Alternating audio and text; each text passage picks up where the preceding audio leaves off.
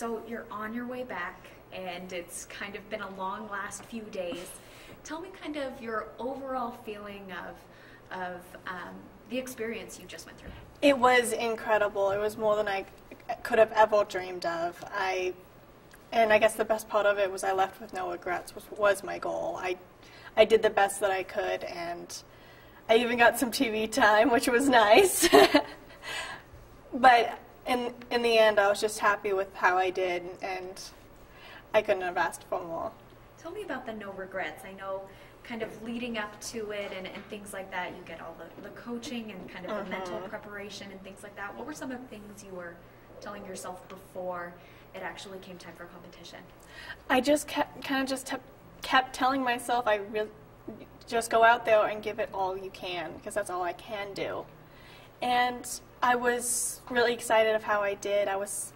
Everyone loved my talent and my dress and everything. So I felt like I was popular, which is odd because you wouldn't expect Montana to be popular at these sort of things. So usually goes to the more populated states. But I felt good, and I felt like I represented Montana very well. Tell me about what went through your mind when you found out that you were, is it People's Choice? America's Choice, America's Choice. So tell me kind of what went through your mind for that. And you know, obviously you go in kind of trying not to expect too much, but what did you think when you found out that you were America's Choice? Well, I knew I had a lot of online support, but it's just one of those things that it's too good to be true. It's not really going to happen.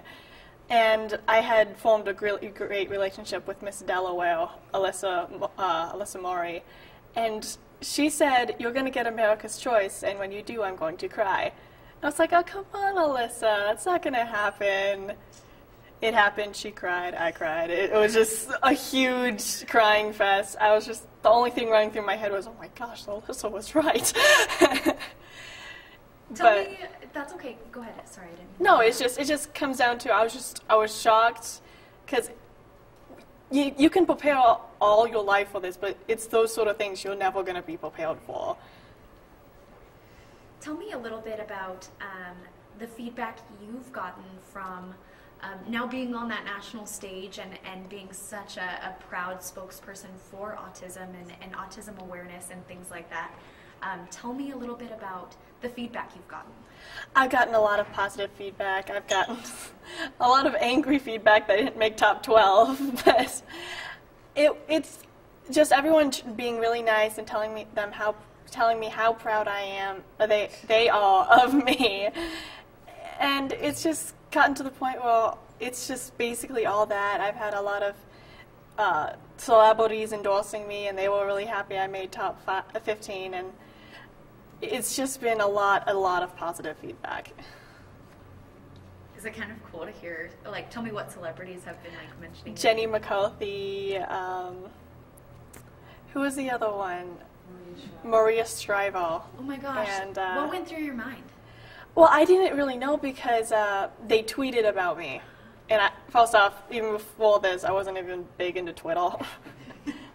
And then, of course, you can't use cell phones during the week, so I didn't know what was going on. So my mom would constantly text me, "Maria Shriver just tweeted about you." I'm just like, okay. Okay, and lastly, your talent, and people have kind of been wondering and hoping and wishing that they got to see your talent. Do you have any plans of kind of unveiling your... I do plan on it. We have just gotten back, so obviously I haven't really set anything in the stone, but I do plan on making a video and probably posting it on YouTube somewhere because everyone really wanted to see my talent. Okay. Maybe they can get a little sneak preview of what your talent consisted of, and then let's see, anything that we missed or anything that you want to say that's that I didn't get the chance to ask you or anything like that? I just really want to thank the Miss America program for giving me this opportunity, and this is going to turn into an Oscar nomination. I'm really just going to thank people a lot. Go ahead. I want to thank my 3 big support groups, which was Ability Path, Autism Speaks, and Generation Rescue, for supporting me and helping me rack up them votes. And just my family and friends for being so supportive. I would have never gotten here if it was for them. So I would like to thank the Academy and the state of Montana for all of the support. Okay. Anything that you want to ask that I didn't get the chance to? You know, what was it like being surrounded by all those women, big personalities? Was it intimidating at all? At first, I'm not going to lie, it was a bit intimidating, but then I realized that the Miss America thing is a sisterhood. It's basically sorority, so it's just like, oh, I have 52 older sisters now. Cool. So that's pretty much how we bonded. I didn't really get a chance to talk to all of the girls, but I know that all of them would be an amazing representative for Miss America, and I'm so glad for Mallory, Miss New York, well, Miss America, as I should say. She's going to be a great representative, and I'm so proud of her. Overall, a really wonderful experience? Yes, this is something I wouldn't trade for the world.